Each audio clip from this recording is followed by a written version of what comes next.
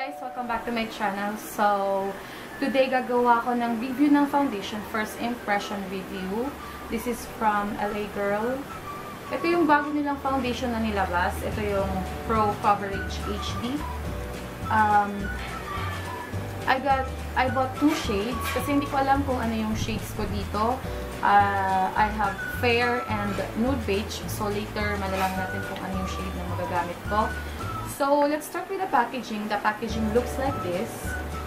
Alam nyo, if you are familiar with the Makeup Forever na HD foundation, it really looks like this.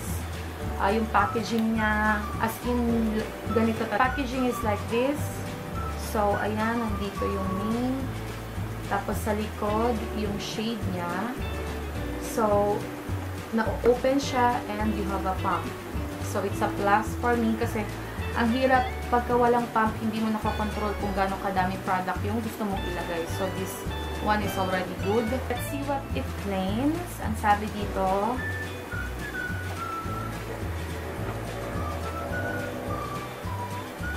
so, the description. Pro Coverage High Definition Long Wear Illuminating Liquid Foundation is ideal for a flawless looking full coverage finish. Oh, full coverage we will see. Lightweight formula is comfortable for all-day wear. Paraben-free formula with added antioxidants helps hydrate and improve the skin's appearance. Now available to extend the color range even farther. An innovative white foundation mixer to adjust the customized color. So, itong shade na to, meron siyang 10 shades. And meron din siyang white nito. Ito yung white na foundation nila, yun yung pang customize nila if the foundation is darker or dark sa inyo, pwede nyo i-mix yung white foundation na yun to lighten up the color. So, yung range ng shade nila is 10, including the white shade. Like I said, yung range ng color nila is madami. I just don't know what is my shade. We will see later. So, let's see the consistency of the product. So, it looks like that. Oh, watery siya. So, yun yung consistency niya. I think this one is too dark for me. It's a nude beige. Yung smell niya, usual foundation. No, medyo matapang siya, pero controllable naman. I will be using that 2 kinds of tools, a sponge, damp sponge, and a brush, buffing brush. So I think this one is too dark for me. It's the nude beige. Let's try the white one. I will be using a beauty sponge, and the other side of my face is a brush. So, I don't have any primer on, and my skin type is oily skin, combination to oily skin. Nag-oil up ako dito sa area na to a lot. So, ano bang tatakpan ko? Ang sabi kasi full coverage siya, so we'll see if matatakpan tong mga redness dito, yung acne marks ko. Yan, yung mga gloss na nandyan, yung mga small marks. So, yun. Let's start. So this is only one pump. Wow, I think it's too white for me.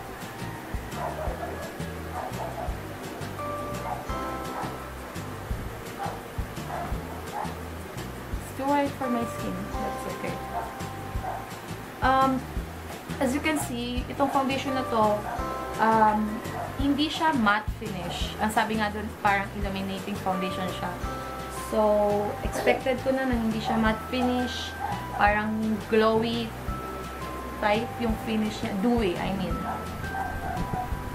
So, hindi siya ganun kabilis mag-set. So, you have a time to blend.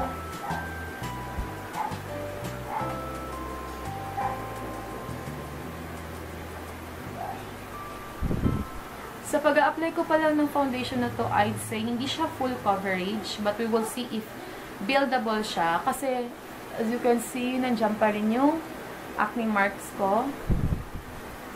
See? But the finish is really good. Dewy siya, and I love it. I have oily skin but I don't like matte finish. Yung sobrang matte. Pero, nadadaan naman sa highlighter yan. So, ang bilis niya i-blend. Hindi ka mahihirapang i-blend siya. So far, gusto ko siya. Natakpan niya yung redness ko dito. So, medium to coverage nga siya for me. And, ang tagal niya talaga mag-set. So, you see the difference? Natakpan niya yung redness ko dito.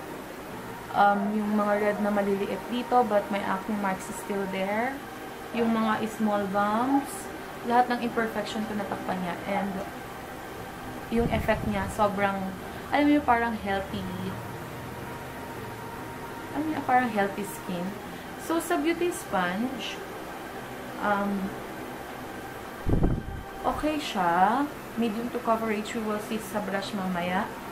And yung pores ko, hindi niya masyadong natakpan. So, let's apply with the brush. And yung one pump, kasya na siya sa half face lang. So, we'll see in the brush kung ano yung difference.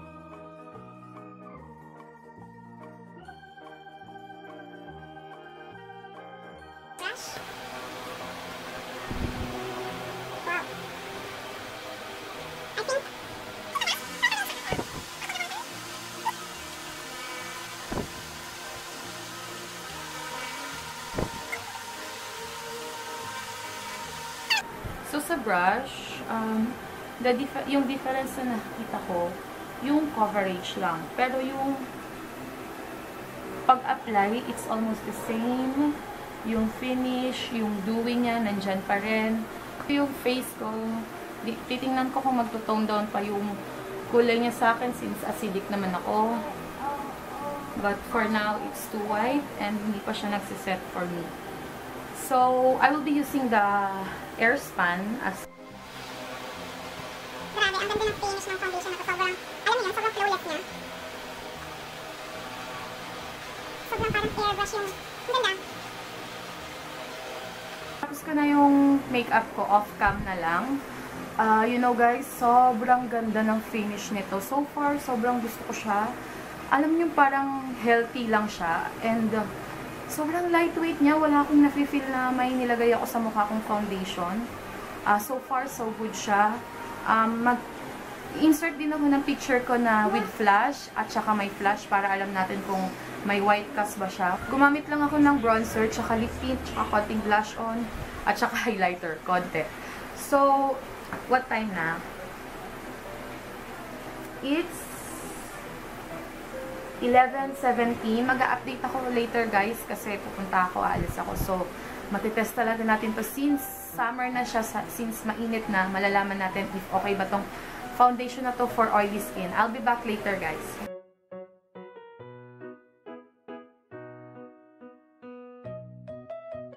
Hey guys, so I'm back for an update. It's already 3:59, 4 p.m. It's been 4 hours already. So, as you can see dito sa nose area ko, sobrang oily ko na talaga. Ewan ko kung kita pagka natural light. Ayan siya. Gumagamit lang ako ng ring light, pero kita nyo, as you can see, sobrang nag-oil up ako sa T-zone area ko. Tapos, na-emphasize yung dry. Pero yung foundation naman, it looks good pa rin naman. Kaya lang, siguro kailangan ko lang mag-blot at maglagay tayo ng light kasi madilim. So, ang gagamitin kong pang-blatter is yung Clean and Clear. Ibablat ko lang yung nose ko, lahat. Wait lang. Sobrang init sa labas din, kaya hindi ko alam. At nagta-transfer yung foundation. Nagta-transfer siya.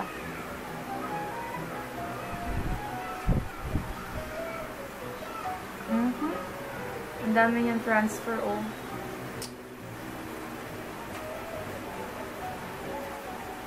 So, ito yung nakuha ko sa nose ko. Hindi pa naman siya ganun ka-oily, pero siguro kasi nagpawis din ako at saka kaya nagbura-bura yung sa nose area ko kasi ganun ako ng ganun. Ang init talaga sa labas. Kaya nga lang, the problem is namuko siya, oh. Ayan, namuko siya. So, tingnan natin, i-blot natin yung buong face. Dito sa area na to, okay pa siya. Andiyan pa rin yung blush on ko, yung bronzer ko. So far, so good naman siya. Siguro lang, hindi lang siya talaga okay for oily skin. Pero, I guess, kung gagamit kayo ng mattifying na, primer, I think it will work. Ayan yung nakuha kong oil. Naging okay naman siya nung binlat ko. Ito lang yung oil na nakuha ko. I guess, hindi na ako magsiset uli. Kasi, okay pa naman yung foundation. Nandyan pa siya.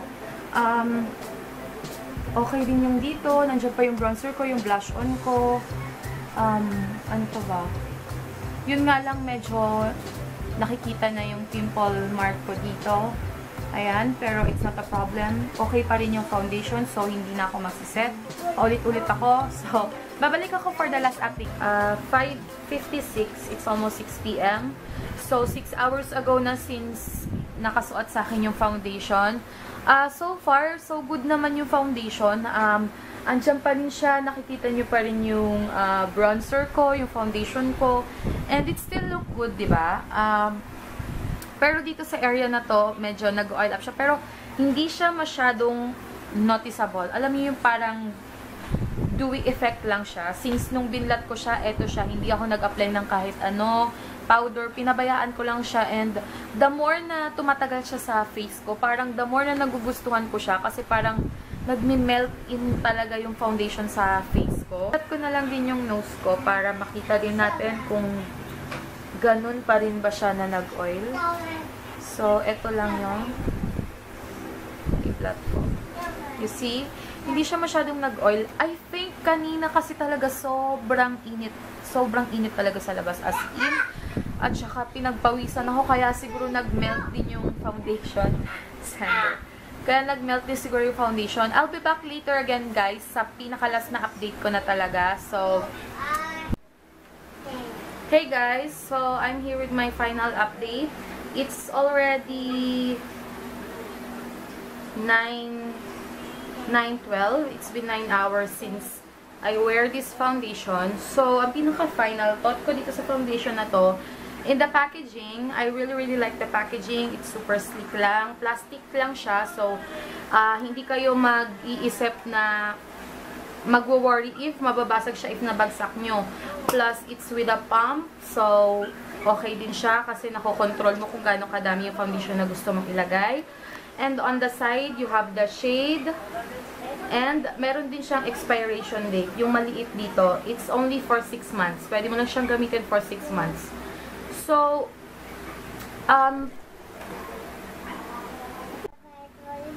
sa kiniklaim niya na medium to full coverage, agree ako doon. Kasi, buildable naman yung foundation na to. Yun nga lang, I think it depends kung anong gamit yung makeup tools.